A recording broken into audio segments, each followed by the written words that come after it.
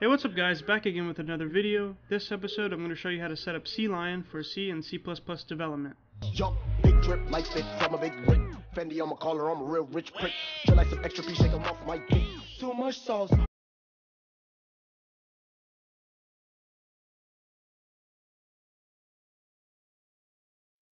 Alright guys, so yeah, I'm probably going to be doing a C++ series sometime soon in the future. I don't know exactly when that's going to happen, but it'll probably happen. And so you're going to want a, IDE or development environment so you can code with C++ or even C, So one that I like, or one that I found, is actually CLion, which is very powerful because it's made by JetBrains. It's a good company. That's where I use my JetBrains development environment. That's good for Java and stuff like that if you've seen my other tutorials. But for C++, you're going to use CLion, okay? And you can use a 30-day free trial just to test it out and stuff like that.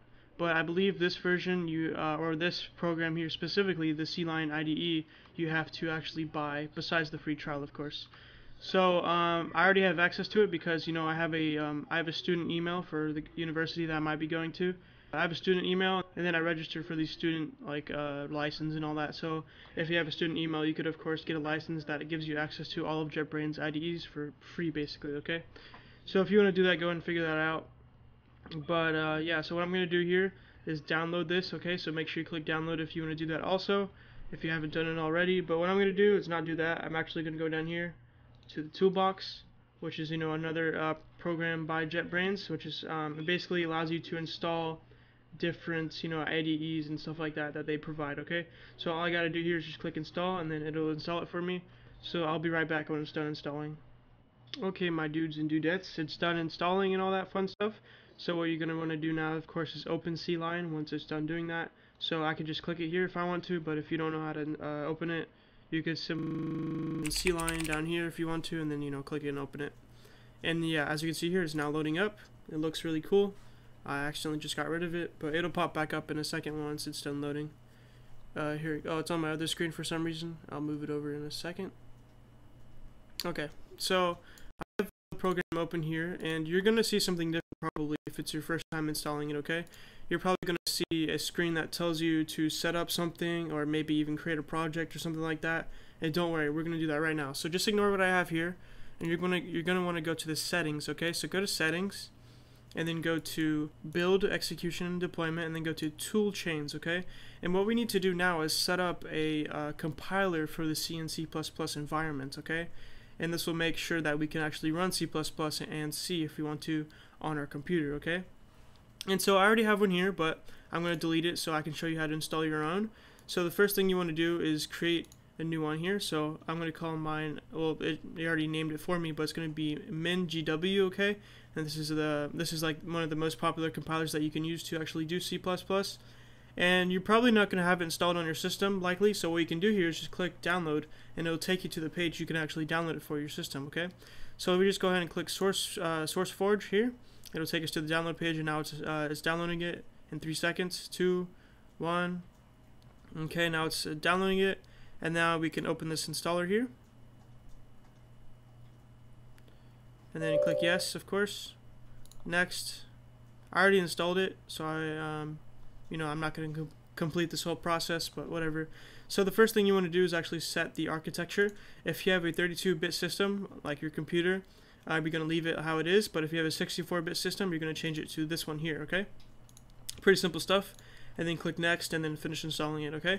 So once it's done installing, you're going to want to go back here to your IDE, and then you want to find or show your IDE where it's located, okay? So I can just click here, and then you want to go to the file location where you installed it, okay? So mine is here on the E drive, so I'm going to let that load here. And let's find where I put it. Okay, it says MinGW right here, that's where I installed it. And then so you open this file, this is where all the folders are and files that was installed a second ago. So click this one here, and then click OK, okay? And now what it's going to do is it's going to look through all these folders and make sure that it has the C++ and C compiler installed inside of it, okay? So let that go ahead and load and detect everything for you, and then once that's done you can click apply here. So I'm just going to wait a second and then I'll click apply. Oh, there's done right there. And by the way, it says the version that you installed, of course, so we're running version 8.1, okay? So it's able to detect all that for you. It's all very magical, okay? Anyway, so click apply. I guess it doesn't want to apply. Now I'll just move this up here, by the way. If you move it up here, it'll set it to the default. So whenever you're trying to run, the program, it'll automatically know by default to actually run what you just set here. And this is of course your compiler, like I said. So I can close this here. And so now, assuming you don't have the screen open, you go ahead and do a new project. And then you're going to want to choose whatever you're trying to run. Okay, so for example, we're just going to run a simple C++ file. So the first thing we want to do is set the file location for that file. So what you want to do here is set the location of that, and then right here, this untitled is going to be the name of the folder that the files are stored in. Okay, so we're going to call it YouTube setup. Okay, so that's going to be the folder, like I said, of the project. Okay, and that's where it is located. Okay, so anyway, now you'll also want to set the version of C++ that you're using. I'm just going to go ahead and set it to C++ 17, just because why not. And then now click create, and it's going to do all that magical stuff for you. So give it a second to load everything. As you can see here, it loaded up a new project for us that we can use, and it's called YouTube setup, like we told it to be called. And we can open the files just like this. It's already open, but yeah.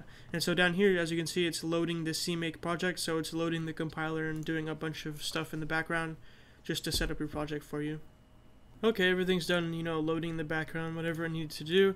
So if you want to run this program, for example, you can also just click this play symbol right here, and now it's going to build everything and run it for you. And now it says hello world, just like the program was told to do. Okay, so that's just an example of how you can run it.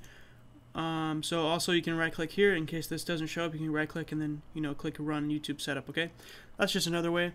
But anyway, so now that we actually installed the CLion IDE and installed MinGW, which is the compiler and all that, you're pretty much done.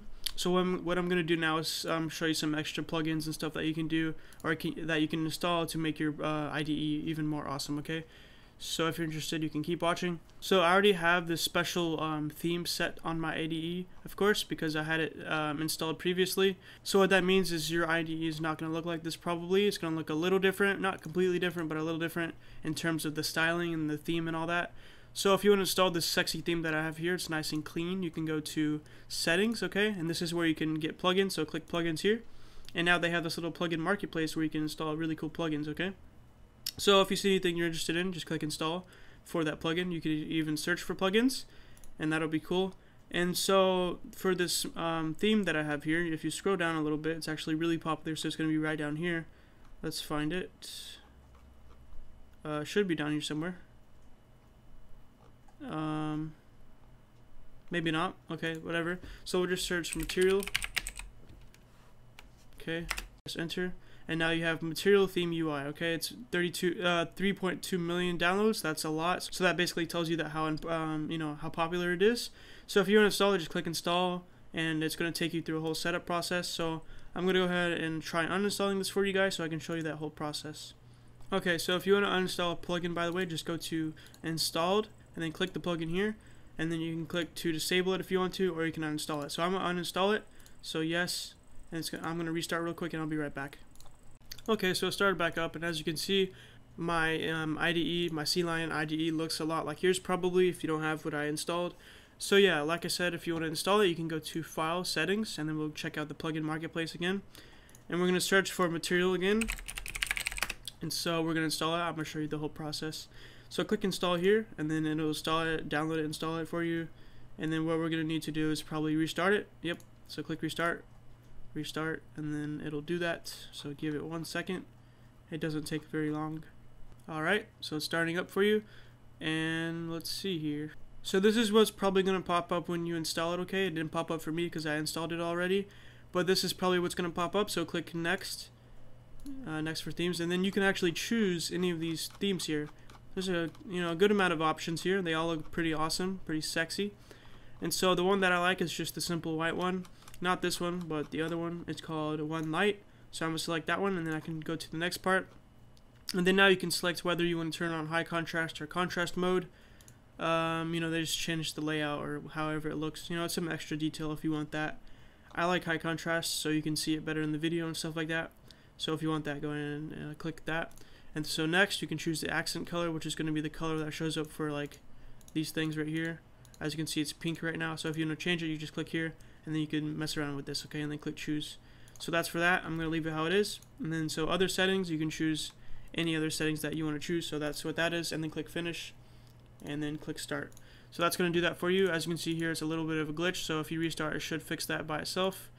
And yeah, so there you go. That's how you install the material theme. That's really cool, right? So if we go to tools, and we can see the options for the material theme. Okay, you can change the theme if you want to. You could see some extra colors, like brick accent. I don't know what I just did. I think I changed the color of this. That's awesome. Whatever. You know, different options here. But anyway, what I want to show you now is one more plugin. Whenever you're playing something, for example, you know, it says on Discord playing with, you know, whatever game you're playing. Let's get it to show up the IDE right here, so people can see what program you're editing and everything like that. That's a cool plugin. So we go to the marketplace and we'll search for Discord. Okay, and then you want to install right here this Discord integration. Okay, so click install, and then it'll do that for you, and this will be really cool. So let's actually restart it because we have to. Okay, now it's restarted, but as you can see here, oops, come back. As you can see here on our as you can see here on our Discord, it shows JetBrains IDE, right? So if you click it, it also shows some more information. So it shows the name of the project you're working on and the name of the file that you're working on, how long you worked on it, and it shows this right here, the language and the IDE. So that's really cool. As you can see, that's awesome, right? So that's just an example of another plugin that you can install. And the last thing I want to show you is how to make your font size bigger in case, you know, well, the reason I want to do it is just because I'm recording, so you know I want to make it so that you guys can see it better. But just for example, I want to show you guys how to do it too. So if we go to editor, font, you can actually change it here. But since we're actually working with the the material theme, we actually have to click this, and it'll take us to the settings for the material theme, and then we can change the size if we want to right here. Okay, so play around with that if you want to. You can change the font also, so that's really cool. But anyway, that's how you do all of that. Hopefully you like this. If you have any questions about the process for installing this, if you came across any problems, you could of course ask in the comment section. If you have any ideas for another episode we could do, let me know. So yeah, if you like this video, leave a like. If you want to see more, subscribe, and peace.